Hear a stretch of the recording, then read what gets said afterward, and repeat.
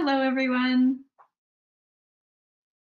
We thought we'd start a couple minutes early and ask who everyone's tuning in from today.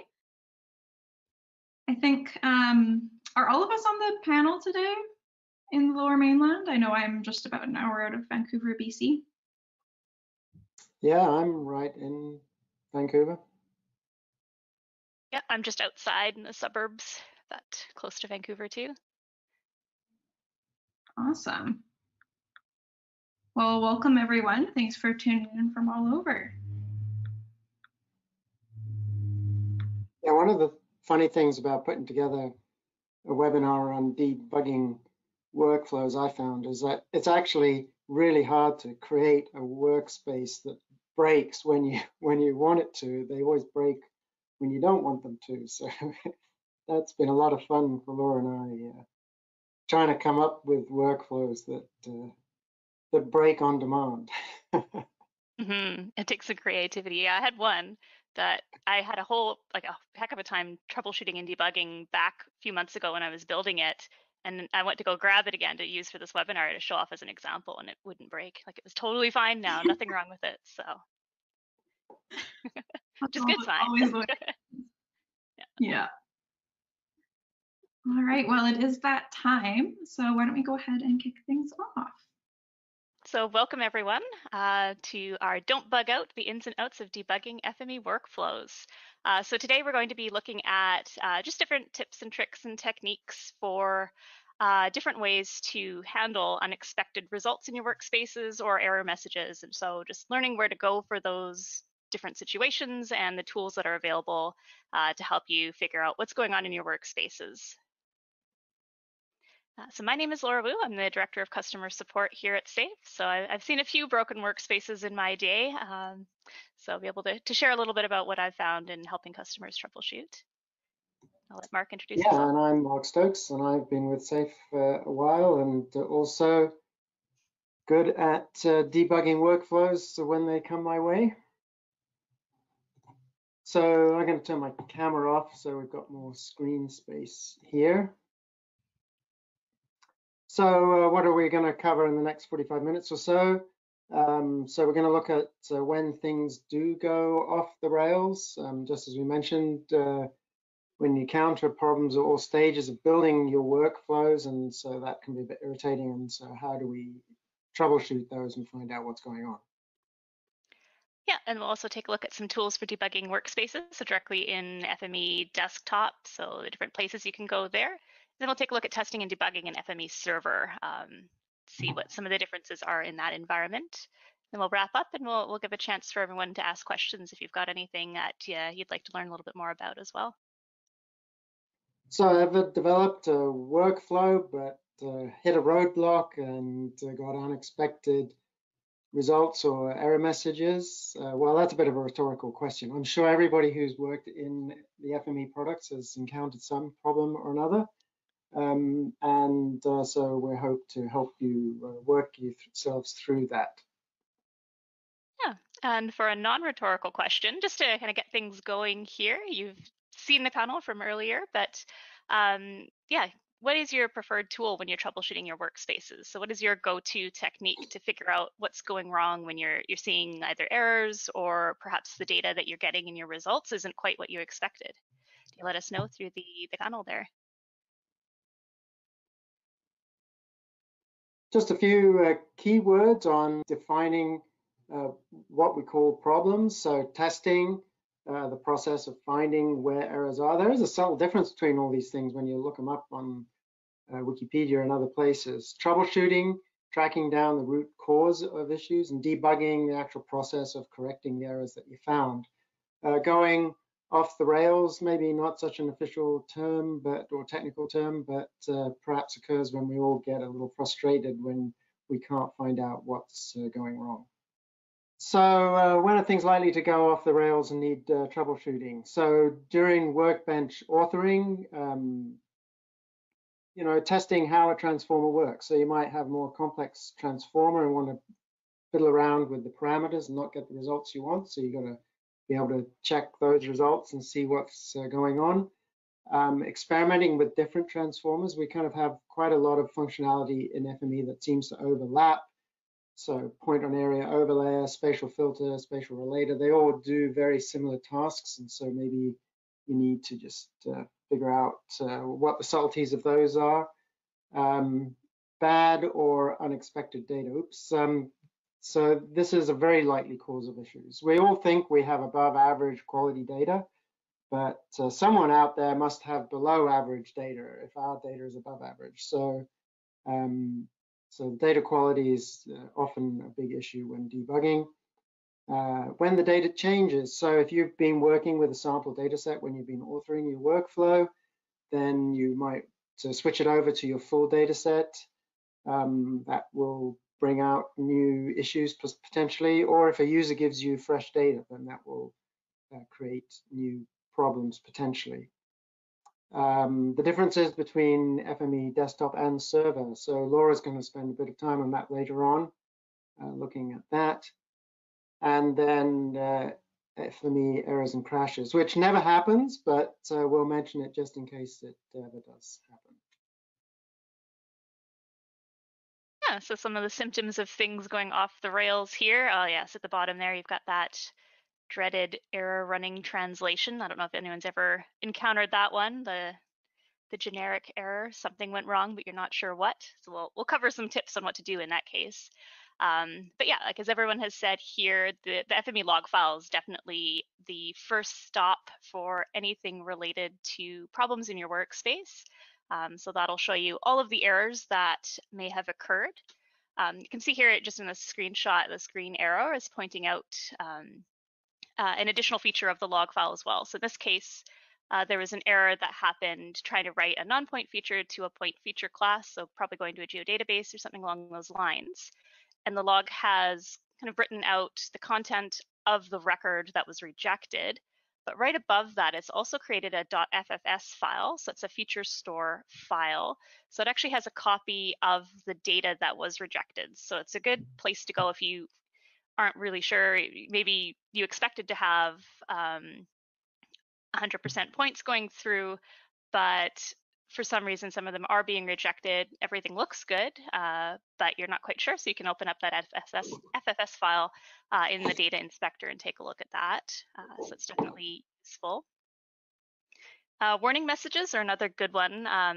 Those can come in handy, especially if you're starting to see unexpected results in your output. So we've got an example down here going with file geodatabase again. That warning there mentions that 4 text values were truncated during the write. So you might have seen in your output, maybe a few of your records are missing a chunk of text.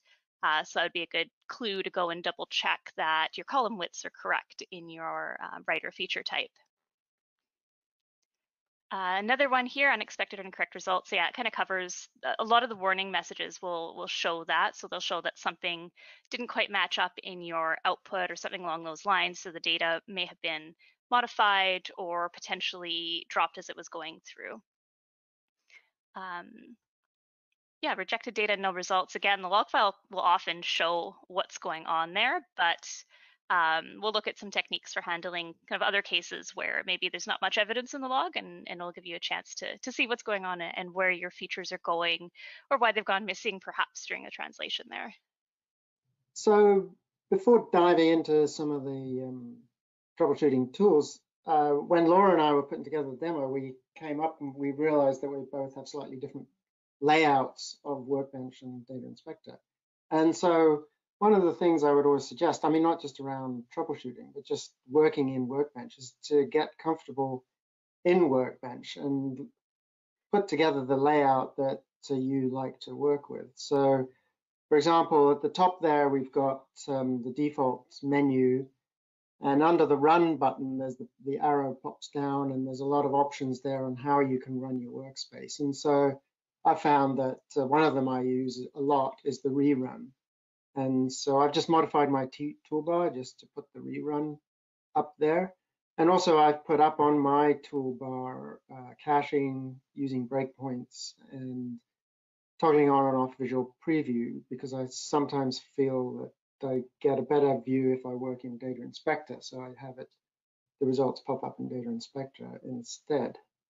Laura, you had a slightly different layout. What was your preference for this? Yes, my preference, was a little bit closer to the default actually. I pulled out that rerun button as I tend to work with feature caching turned on a lot, and it's very handy for being able to refresh all those caches. I tend not to turn caching on and off that much, so I don't bother putting that button in, but I do work a lot with server, so I have pulled some download and publish to server buttons and brought those more to the forefront for mine. And then the other thing to remember is that you can move the windows around on your workbench as well, and Data Inspector actually. And so this image here is just my preferred layout that you're going to see in a demo in a minute. I mean, the key is to try and maximize the real estate that you have in Workbench when you're doing different tasks, depending on whether you're just authoring, debugging, or whatever. And the same in Data Inspector. And then, of course, the choice between using Data Inspector and Visual Preview. And actually, I use them both. Like, I find Data Inspector is great when you're just looking at what I would call stable data. So in this little workspace here, you might just want to have up the actual source data all the time as a reference point to what you're doing. So that would be good to pop up into a Data Inspector window. And then Visual Preview can reflect the changes that are happening as you go through your workspace and either troubleshoot or author your workbench. Yeah, so the Data Inspector, that's the separate application that opens up basically the window and the display of your data versus the Visual Preview, which has the view of your data directly embedded in Workbench itself. So they're basically the same thing, but one smaller, I guess, and stuck inside Workbench there. Yeah, I don't think I've actually used the separate Data Inspector in a couple of years myself. I use it a lot. So I thought I would just kick off with a bit of a contrived example. Like I was saying earlier on, it's kind of hard to find a workspace that just breaks on demand. So, and I'm sure in the audience that everybody could, if we said, hey, send us a workspace that breaks, they could all send us one that we could run and it would break. But anyway, here I have a little one that I've got up and running. It's just doing this.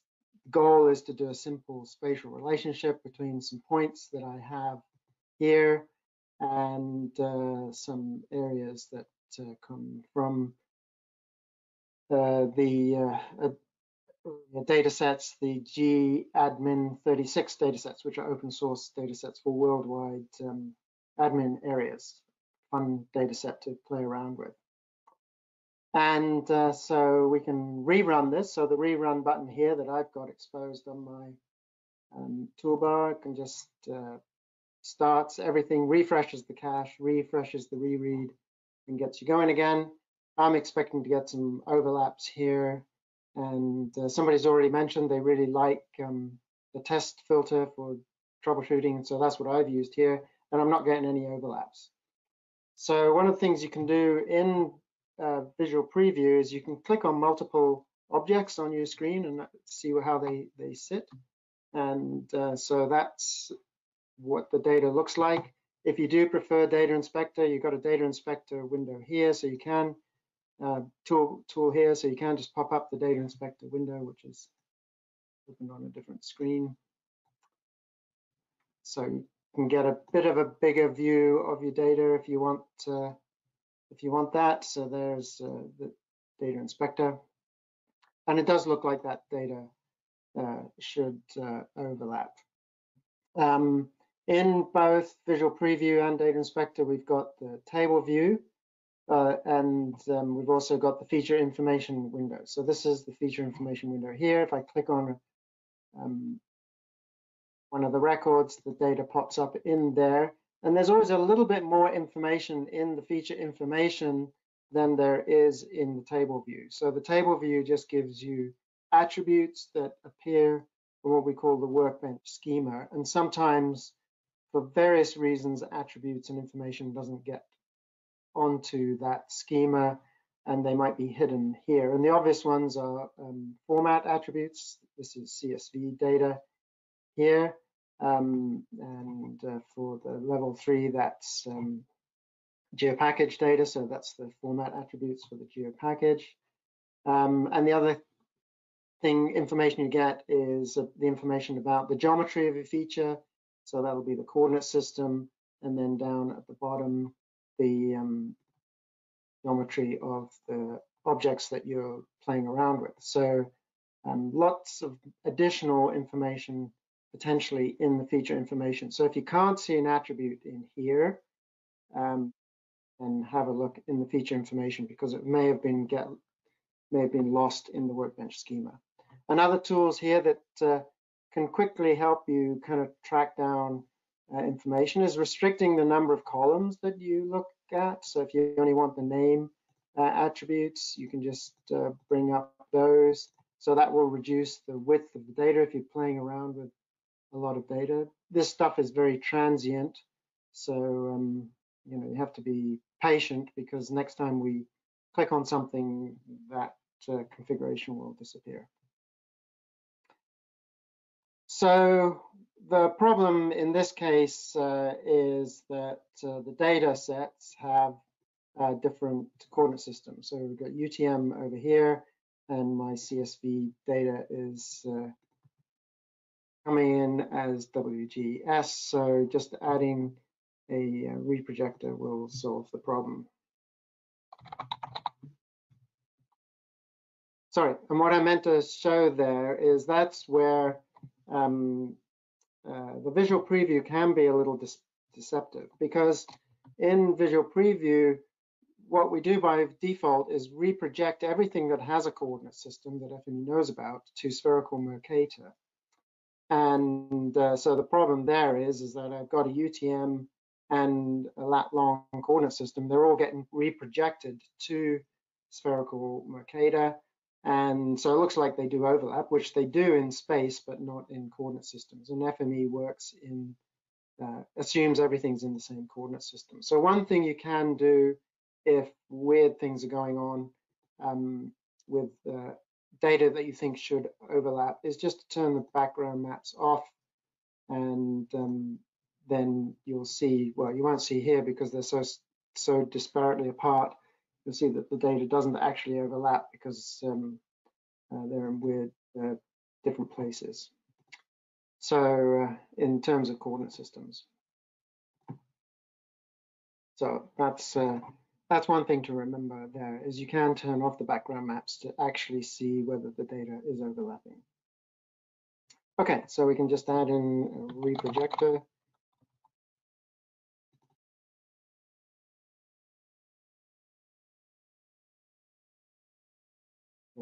Use our test filter and run to this. So that will bring everything that's out of date in our cache.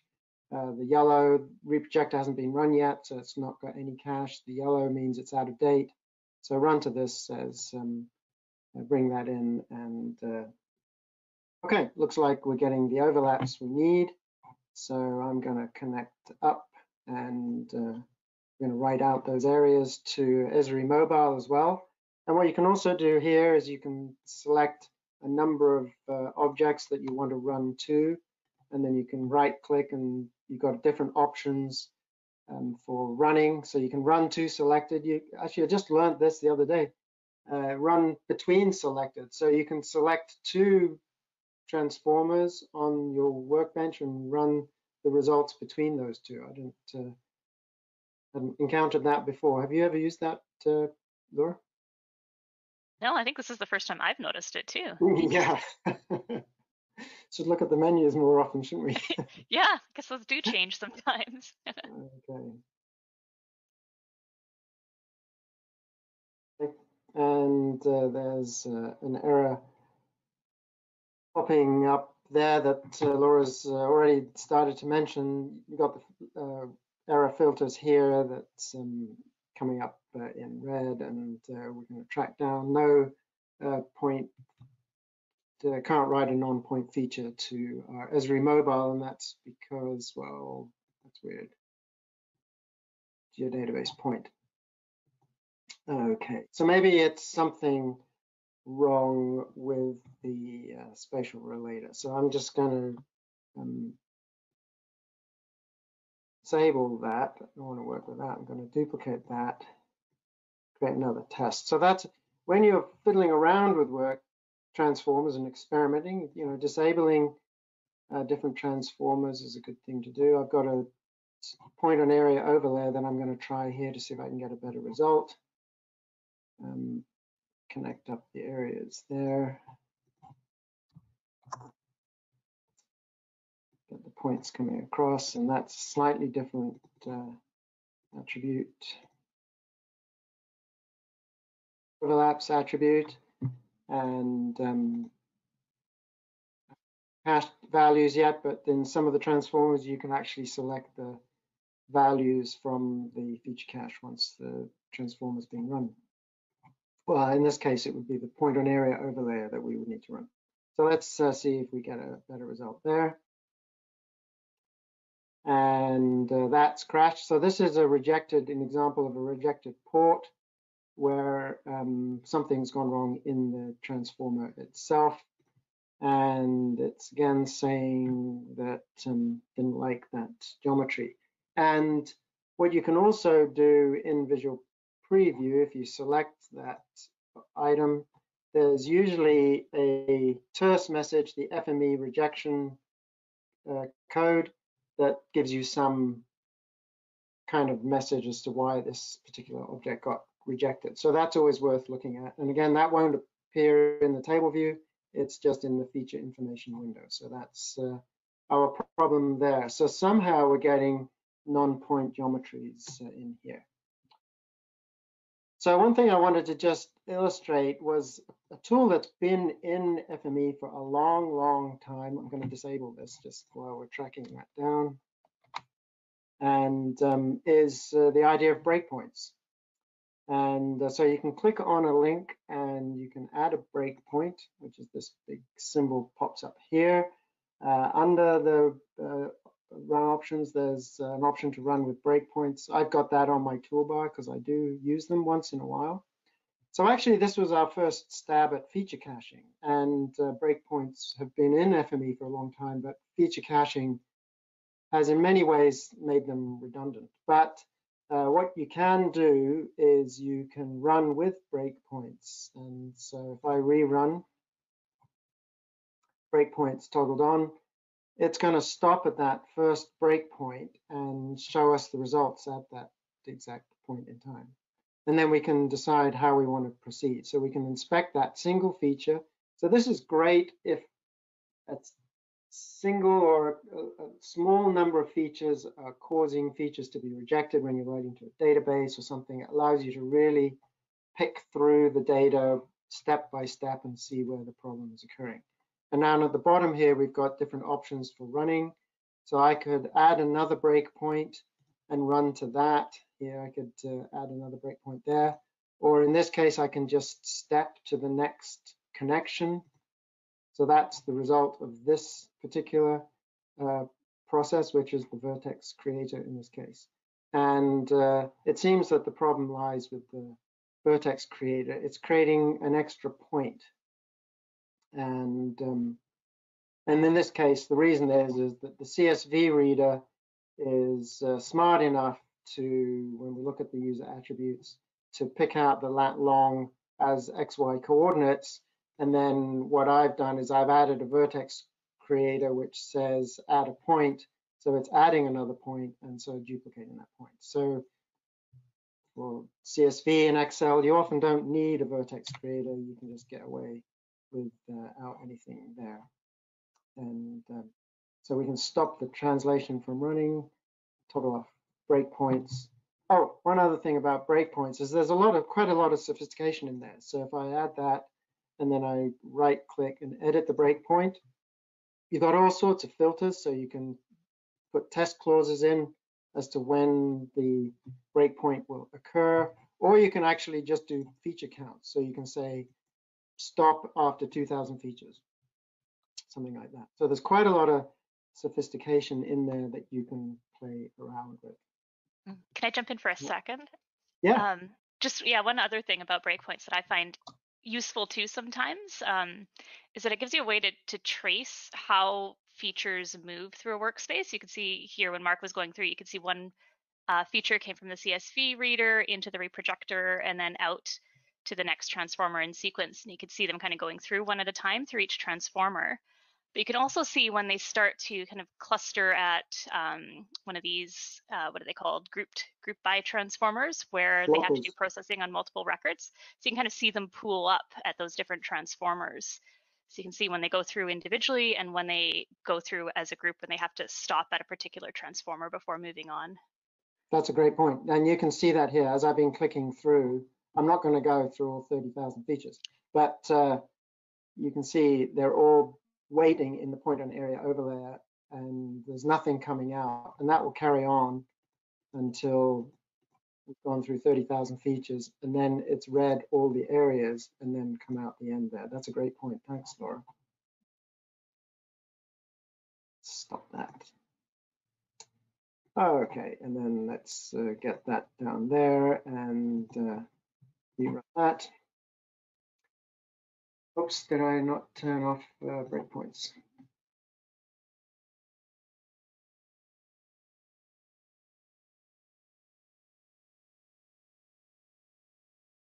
Everything should be a bit happier. So there you can see that I've disabled the transformers that I'm experimenting with, checked out found the transformers I actually want to use to get the result I want, and then once I'm happy with that, we can just delete the transformers we don't really need anymore and annotate our workspace in a nice way and continue on with our workflow development. Just one thing, again, just going back to that idea of table view. If you click on a transformer that's got 2 ports, you'll see both of the results in the table view there that you can toggle between, or if you pick on just one of the items, you'll see the little eye pops up, the symbol changed to an eye, so that's the ones you're looking at. And again, just to illustrate the differences in the table view and feature information, particularly around lists. Table view doesn't usually show you any lists, so in the point on area overlayer, I'm creating a list attribute of what the areas are overlapping with those points. That's appearing here in my feature information window, the list that was created, but it wouldn't appear in the table view. So do always poke around in feature information if you are working in lists as well. Okay, so tools for troubleshooting in Workbench, just to summarize that: feature caching, visual preview, and run to this or run from that. Those are all really excellent tools. These little, when you get the slides, we forgot to mention that you'll get an email with the recording and the slides as follow-up. And I think Elizabeth was going to post the slides up as we were talking, actually. So these are links to various articles that you can investigate these tools a bit further. So feature caching does fall down in some cases, or it becomes a bit more awkward to work with. So very large workspaces, you can run out of file handles. That's the number of cache files just exceeds what your operating system might be able to handle. And so in that case, you can collapse bookmarks. So feature caches aren't built with inside collapsed bookmarks. So if you collapse a bookmark, then that kind of effectively reduces the number of cache files that are created. So if you just want to focus on one area of your workspace with the feature caches, and a workspace that has a large number of transformers or a bigger amount of data, then collapse your bookmarks. Feature caching doesn't always give the results you want. So some transformers, the ordering of features is important, and feature caching can mess up the order of features. The point on area overlayer transformer has an option that allows you to improve the performance if you can get the areas in first. Same with Clipper first. And so if you use those, the feature caching might mess that up. You might have to turn that option off. So workflows that really rely on the order of features may not work as expected with feature caching. And feature caching isn't so good with very large data sets and rasters or LiDAR, and that's particularly with raster and LiDAR.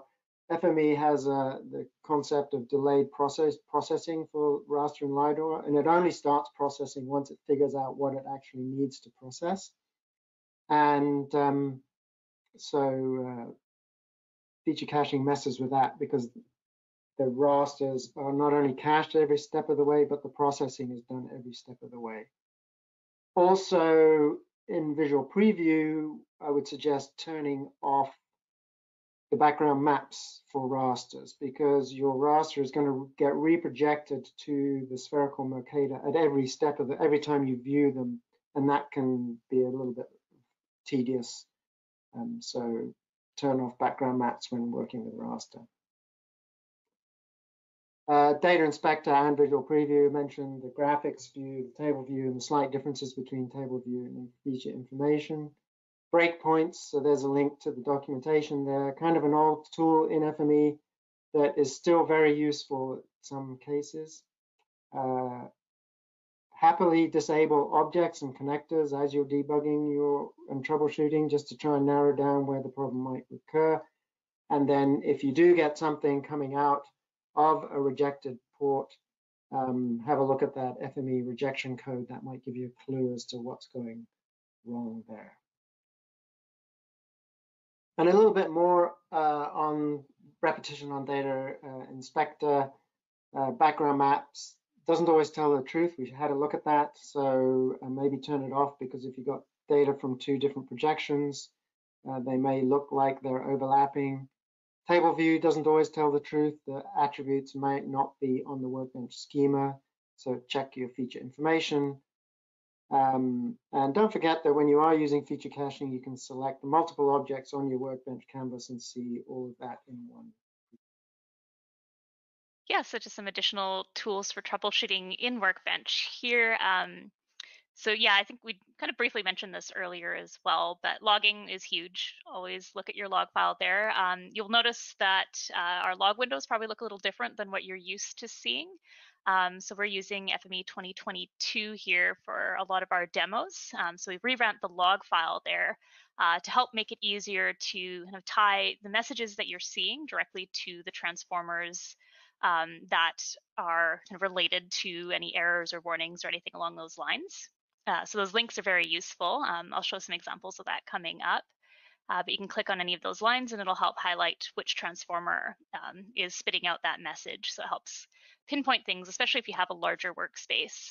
So if you've got something with a few hundred transformers in it and you got to find that one database joiner that's caused a problem, it definitely helps to be able to jump there quickly. Yeah, so the spatial log file again is also a really useful tool in certain cases, especially if you are seeing unexpected errors and there's something not quite right with your data, but you can't quite see it directly from the log.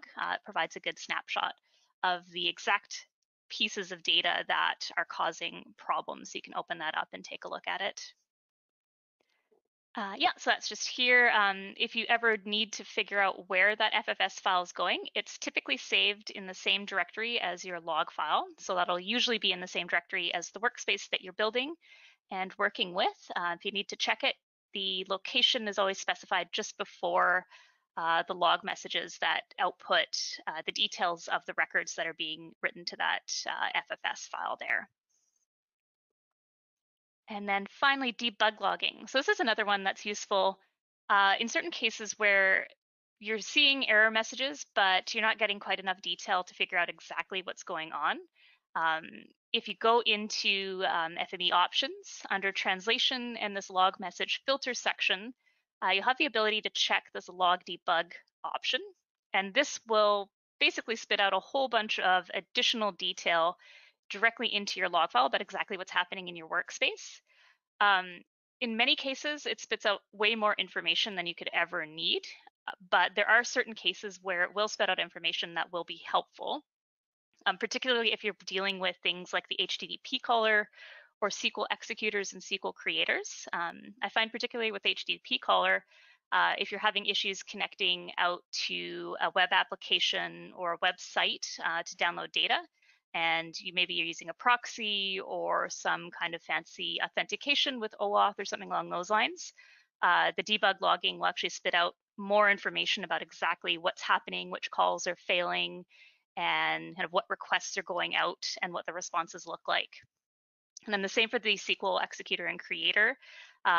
The debug logging will actually spit out what SQL is being run when something goes wrong. So you can see the exact statement that's being called, and you can test that directly with your database to make sure everything looks good in that case.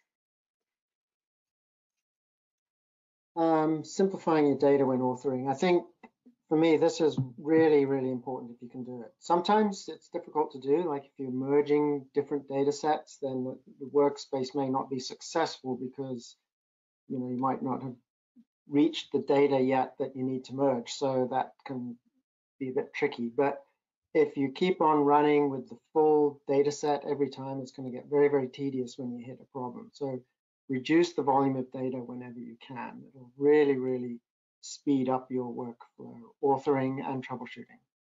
So lots of handy transformers and for simplifying your data, and parameters as well. So the test filter, great tool for filtering. Actually, there's the tester and test filter. I always prefer the test filter because it actually names the output port. You can name the output port so you know what's going on. Sampler, very simple to use, just reduces the number of data that you're reading. On the readers, you got max features to read. You've got the feature types to read to limit the number of feature types that you're reading. So all those are great for reducing the volume of data when you can. Yeah, so this workspace compare, so that's another new feature for FME 2022. Okay, so there's a couple of things here. Actually, we'll start with workbench search. So this is something that's been around forever. In the navigator window, you'll see the option to search within your workspace. So I find this really useful if you're trying to trace where something might be happening in your workspace. For me, sometimes I find a particular attribute value isn't what I expected, and I need to trace back kind of where that attribute came from and where it's used in the workspace. So I can use that workspace search to look for a particular attribute name, and that'll actually show me every single transformer or format or reader or writer that uses that attribute. So it gives an easy way to figure out where it was created in the workspace and where it's being used. It's also good if you need to switch, say, an attribute name, you need to figure out what's using the old one. You can find that all quickly and easily there and start switching those out. So it's definitely helpful. And it has some advanced options too, so you could search for exact strings, wildcard searches, or do some fancy advanced ones looking for things in a larger workspace. The other piece here is workspace compare. So this is a new feature in 2022. And this gives the ability to kind of do a visual diff between two different workspaces. So we have a link here to more information about that. We won't be demonstrating it too much for today, but it can be useful if you're debugging, say, a workspace that had been working perfectly one day, but then you went in and made a few changes and now you're getting unexpected results or error messages. It's definitely something I've done before where I've got something that works fine and I have to go fiddle with it and break something. So this gives you the chance to compare the two workspaces and see what you did and try to trace back what change may have caused some problems there.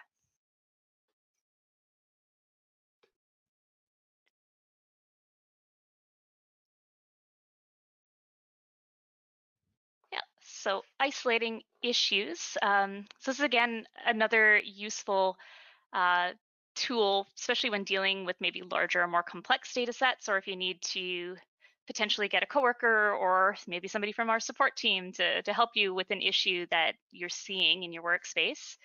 This provides a way to kind of take a sample of the data that you're working with and save that to send to somewhere else or to work with kind of outside of your production environment. So one option here is the ability to save as a template. You can actually store the feature cache with a template. So when you go to save, you'll have the ability to include feature caches. So all you have to do is run the workspace once with caching turned on, and then choose the option to save as template, and you can save each of those feature cache files directly into the template. So then if you were to send that on to someone or use that separately, you could open that up and have the caches exactly as they are. So you have the workspace kind of in the same state that it was in last time you ran it. Some other useful tools are the recorder and player transformers. So the recorder basically lets you drop in that transformer and take a copy of the data that goes into it. So you can get a snapshot of what the data looks like at that point. So I find that particularly useful if you're working with a database or maybe a web format, something you don't necessarily want to hit every single time you run your workspace. You can just take use a recorder, take a recording of that data, and then use the player to play that back. So you can use that copy locally instead of having to go out to whatever external source you're getting that from.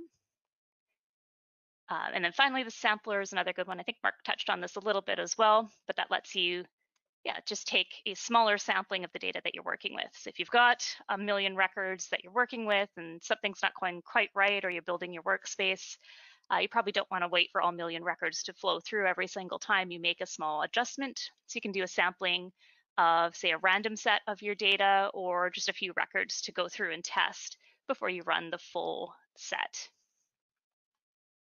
So I think at this point we have a poll. So Elizabeth, are you able to run that for us? Perfect.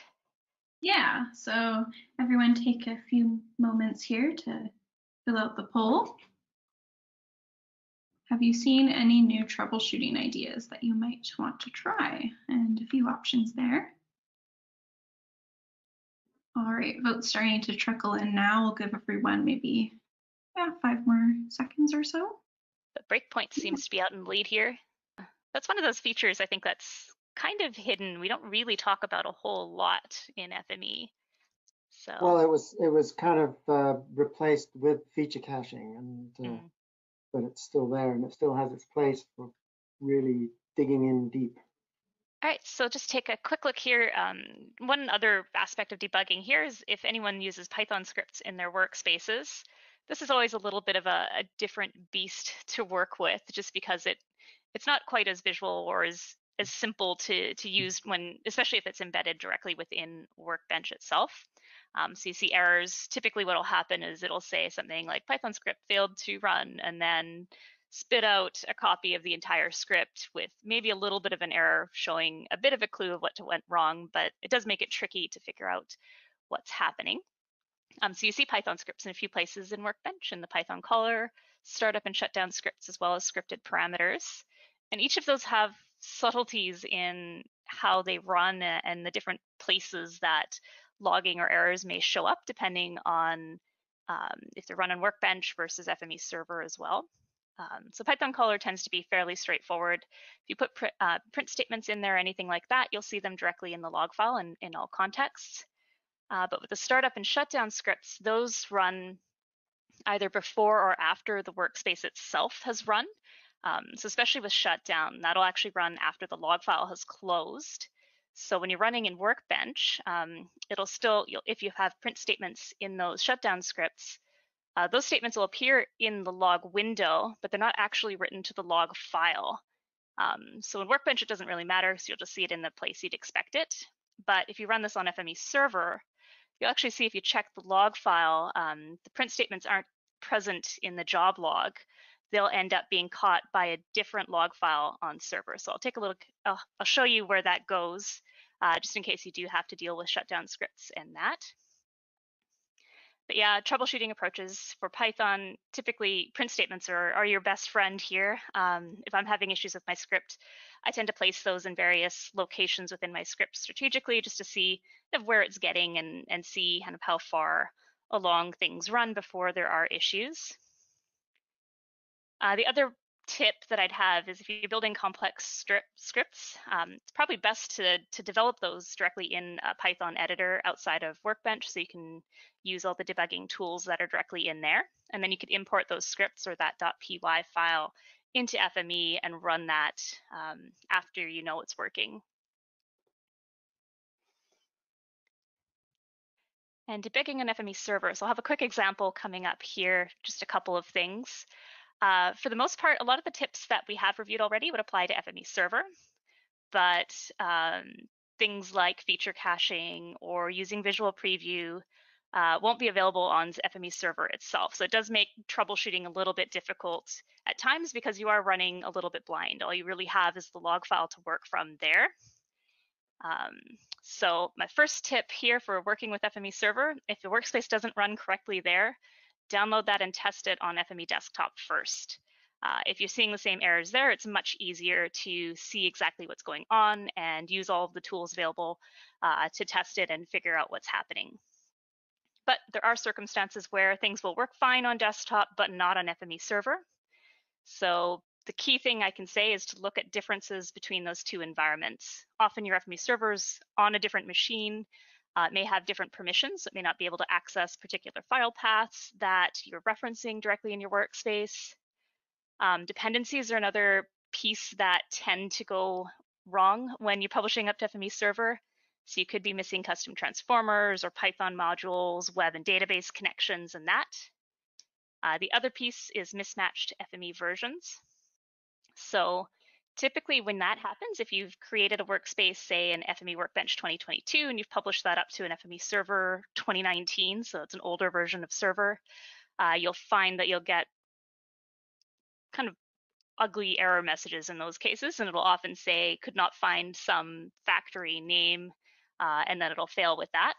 And that's usually a clue that you've got versions that don't match. So it's always the first thing to take a look at is what version of FME did you create your workspace in, and what version of FME are you running it on in FME server. Let's take a look at a quick example here. So let me open that up here. So I've got a workspace. This one's just reading from a shapefile and writing out to a geodatabase. I'm using a custom transformer, and I also have a Python script inside.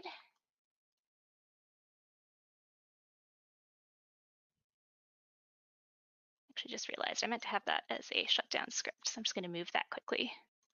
Sorry, here we go.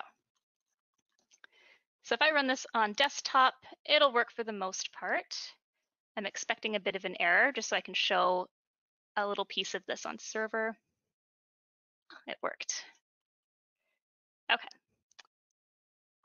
Yes, there we go. So I'm getting some messages about the writer here. So I have a mismatch in the, here we go, the geometry. So I'm writing out points to a polyline table in my geodatabase.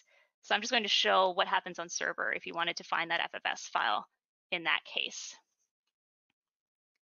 So I'm going to publish this up to server here. So you can see first off, it's going to give me a little warning about linked transformers. So I have this custom transformer inside. So it's telling me I'll need to publish this separately in order to be able to use it. So I'll continue anyway. And I'll publish that up. Oops.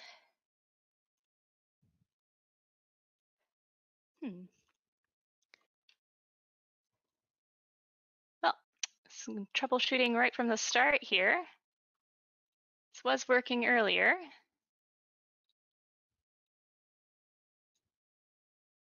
Do I have my username incorrect? Guess I do.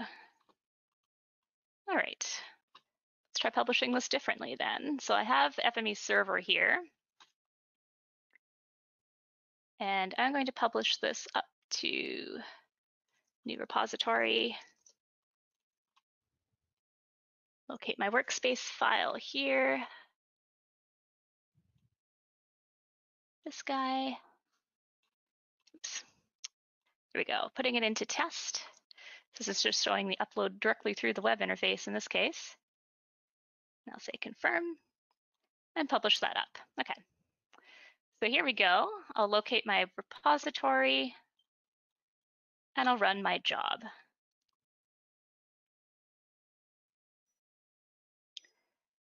So first thing here, yeah, so I've forgotten the custom transformer. So it's going to give me a failure saying can't find the geographic length calculator. So I'll need to make sure that's installed in my workspace. So this is great. This provides a nice, clear, easy to follow error message. But I wanted to show some behavior here. So if I was to go into my job, I didn't have that up and kind of following the job status as it ran, and I just came in here, saw my job had failed and opened it up, I'll see something like this, which can be a little bit scary. So I do see a lot of people panic when they get to this point. So it's like, why is there no log here? What has happened? There's no evidence of anything going on. So what happens in this case, typically what's gone wrong is that there's been an error before the job has actually run. So this is happening before the log file is even created. So this might look scary, but it's not usually that bad of an issue. So typically things that will happen in this case is maybe a Python startup script caused a failure before the job started. It can happen if prerequisites are missing. So in our case, we've got a custom transformer that's missing. So it's kind of scanned through the workspace and seen that it's not there, so it's not even going to try to run it. Or you could be missing a published parameter value. So maybe a required parameter has not been set for some reason. And if you need to figure out what's going on in this case, you can actually check the result data here. So this is where that status message that was captured earlier will appear. So if you're seeing something like this, always good to check the result data, and that'll show you a message about what may have happened in that case. So if it's a Python issue, it would show here as well. So what I can do is go to fix this. So I can just place my custom transformer into my resources so it's available. So I'll just place that in here. Oops. I just have that FMX file handy, and now I can rerun that job, and that should get further this time. So in this case, this is a good example of missing data sets. So if I go into the details here, I can see in the message, shapefile readers failed to open this file. So this is referencing a path that's local to my desktop, for example. So one common reason for this, you might see it pointing to like C program files, your username / data directory. So this will happen if the file paths are pointing to the wrong location. You'll also see this if maybe you're pointing to a file share and the user running the FME Server services doesn't have permission to see that file. So again, that'll always appear in the log window here. I can filter if I wanted to find just the error and just go straight to that. This is useful if you're dealing with a very long log file as well. So I can rerun this. I can upload my school's zip file.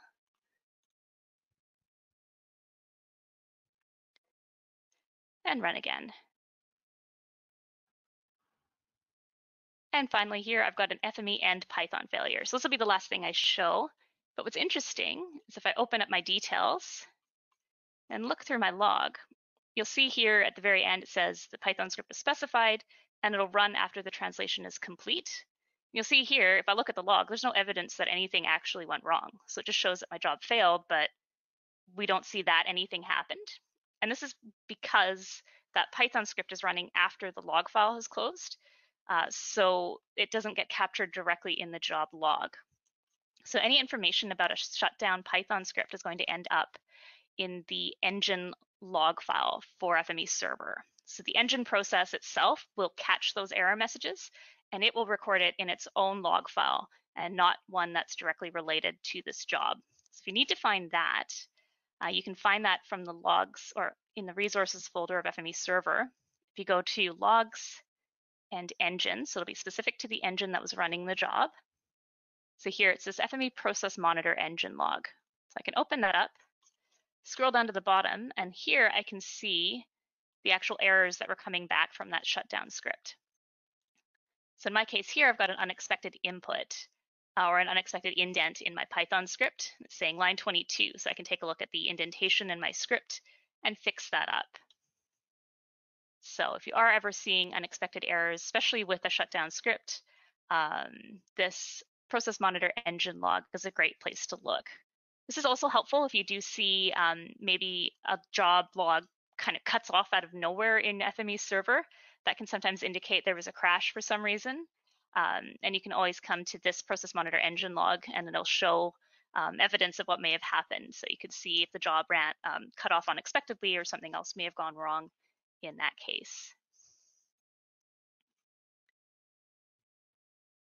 And I'll just take a moment to note at this point, we'll be going a few minutes overtime. If you aren't able to stay past that 9 a.m. mark, no worries. We'll be sure to send out the full recording after. Yeah, I think at this point it's mostly wrap up too, so you're not missing out on too much anymore. Yeah, so we're wrapping up here with some things that we're not really going to cover too in depth. The links are there. Performance troubleshooting. We haven't really talked about looking at the timings in the log file in detail, but that's where you can see where the time is going for each of the transformers, and then you can try and track those down. So there's quite a lengthy article on performance troubleshooting, so have a look at that. Database errors, well, that's a whole other deep dive in its own right. So just some quick thoughts on that.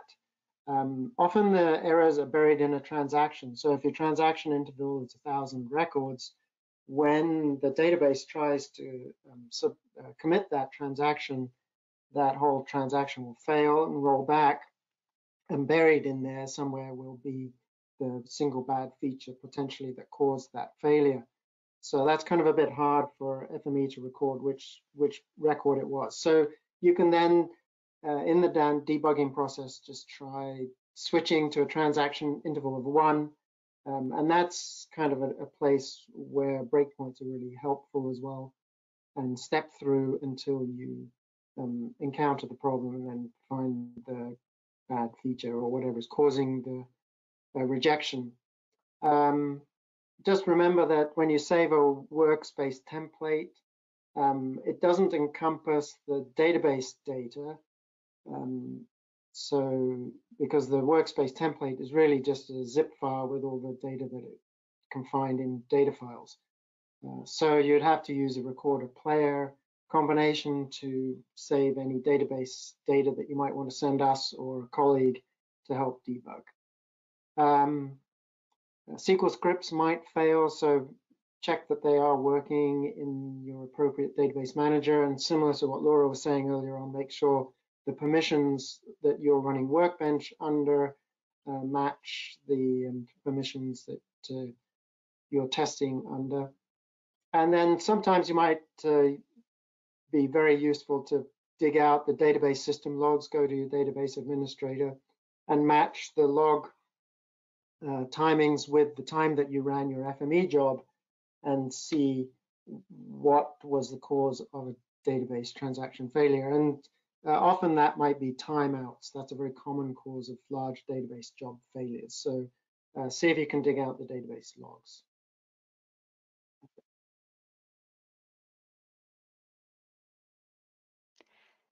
Perfect. Yeah, and just some tips on some best practices, especially if you are wanting to version your workspaces and see the changes as you're going. There's a couple different ways to handle that. So if you're wanting to use Workspace Compare when that comes out with our release soon, it's a good idea to kind of version or save copies of your workspace as you're going. So I know what Mark does is he typically puts in the date when he last edited a workspace. You'll have multiple copies of that with the date that he changed something directly on his system. So that makes it easy to open up both versions of the workspace from different dates and view those.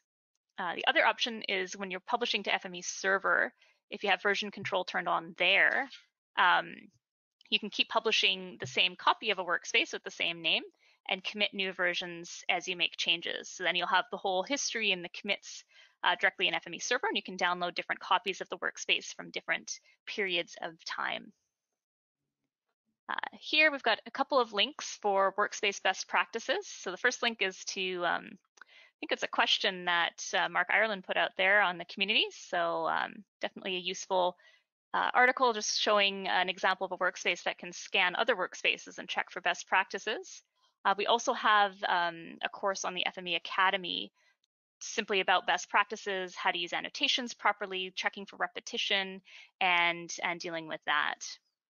I guess one question we had here is renaming transformers. I know some people like to do that as part of their best practices of renaming them to tell exactly what they're doing versus keeping the original names of those transformers. So I always find that an interesting one.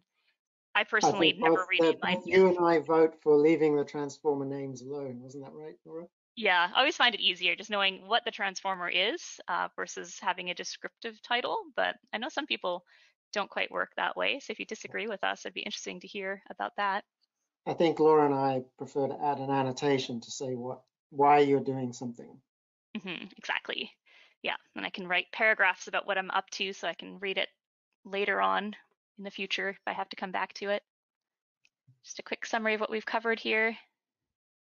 Yeah, so we've just run through what it looks like when you do encounter some issues, tools for troubleshooting workspace.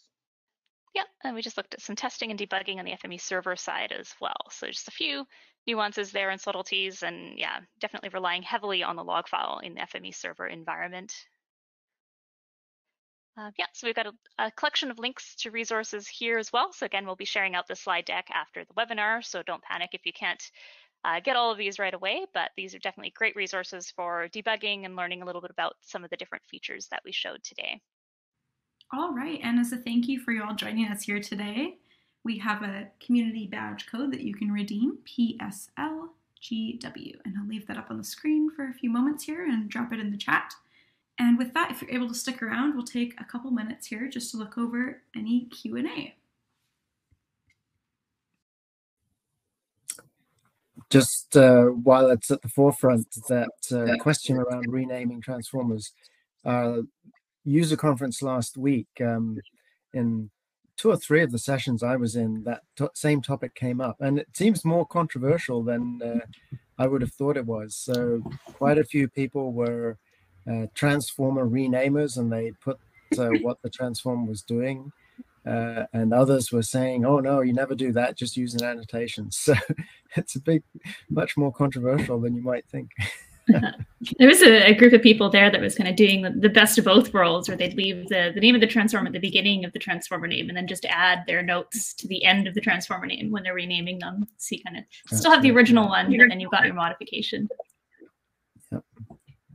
So around some of the questions, somebody had asked for a little bit more detail on debugging Python scripts and before and shut down Python scripts, and I think Laura went into a lot of detail on that, so I'm not sure whether we need to dig much more in there. Did you see any others caught your eye there, Laura? Just scanning through. Early on, I think Elizabeth had asked what the favorite debugging tools are, and somebody said, well, I like to open up the workbench in a text file and look into it. So in general, I would not recommend that. I think that's a very dangerous thing to do. And anybody who fiddles around with that text file and then wants some help from our support team are probably going to get a pretty abrupt answer, I think. So I wouldn't totally recommend that unless you really, really understand the syntax of the underlying XML and JSON now as well. There was a bit of discussion in the chat about setting up local communities. That was something we sort of have discussed on and off quite a while ago. And we didn't really get too much uptake because I think the FME community itself has served that purpose. And, you know, the reach of the FME community is worldwide. And we have people in Europe answering questions, you know, of people, anybody posts up there. So so I would try the user community that as it exists now, but if you do want to sponsor a local community, you can talk to us, and we can look into how we might do that. But in the past we have tried that, and we haven't had a great deal of uptake on people wanting to sponsor a local community. I see one question's come in here related to troubleshooting FME server API requests. So they're saying sometimes web app sends a job to server and then it kind of just vanishes into nowhere, I guess. Yeah, so I guess that's not a topic we really covered in this webinar. Yeah, with the API requests, those are ones where it's fairly common to be missing published parameter values and things like that, where if the job does get submitted and you actually see it register in the server interface, you can go there and check the status there. And that's often where you'll see there's no log file because there's errors about the parameters being sent in. I think in your situation here, if the job's actually just disappearing, it makes it a bit more complicated to figure out. Generally, when I'm troubleshooting things like that, I'll look at the kind of the web application layer in FME Server. So you have Tomcat that runs the web app portion. In there, there's a couple of logs, either Catalina or the localhost access log, and those will show you if there's any evidence of the request making it through. So you could see if maybe the request was badly formatted or an error was bounced back from the server interface that maybe was a little bit unusual or something along those lines. So it's generally where I'd check to see if the job made it through to server. If it's not making it through at all, then you're probably looking at network or other issues with the application that's actually sending the requests. But those can be complicated depending on exactly how it's set up in that. But we're always happy to help you out in the support team as well if you need anything there. Awesome. And I think that covers us off there on the questions, unless I'm missing anything, Laura and Mark. No, I think that was it. Thanks, Elizabeth. Perfect. All right. And with that, thank you everyone so much for joining us here today. If you do have a moment to let us know what you thought about the webinar today, we do have a few brief multiple choice questions in that FME Server app link I just posted.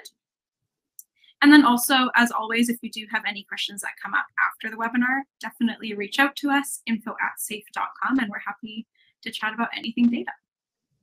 And thanks to our presenters as well, and hope you all have a great rest of your day. Bye for now. Thank you. Bye. Bye.